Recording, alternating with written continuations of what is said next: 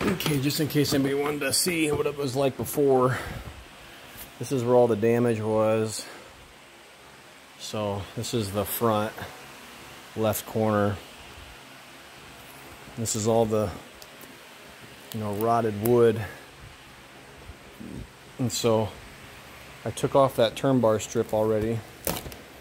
So that'll help with removing all this rubber, but one of the problems is that Steve, my boy Steve, decided to just freaking caulk the heck out of everything on top of all the screws. So I can't even look at that. And as my friend JR said, the guy who owns this building, he's letting us borrow this. He said last time he checked, screw heads don't leak. So I agree. Anyway, it would have been easier to replace this roof than do what this guy did. It's ridiculous. But so he caulked like that turn bar. Like, to give you guys an idea, this is the kind of stuff we're dealing with. It's just like ridiculous. So anyway, we're gonna scrape all that out.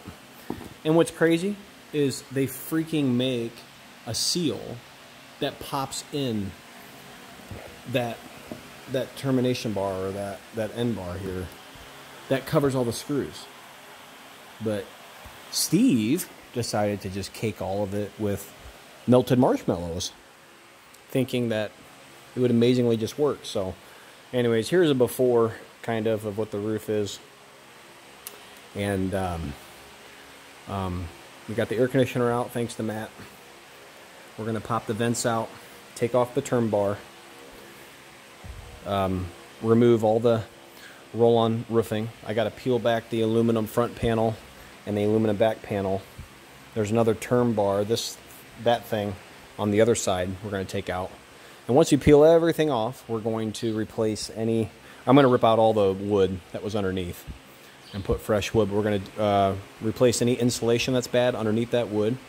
And I do believe, I was hoping really bad that this would have an aluminum trusses, because this particular structure has an entire aluminum frame. It was built to be lightweight, so I think I actually saw that it is that way. So we'll see. I could be wrong, but the fact that the roof is flat and not domed, I'm really hoping that would be totally baller. So then I wouldn't have to replace any trusses. I could just rip out all the crappy wood, bad insulation, replace all that, put all that back down, roll on the new roofing.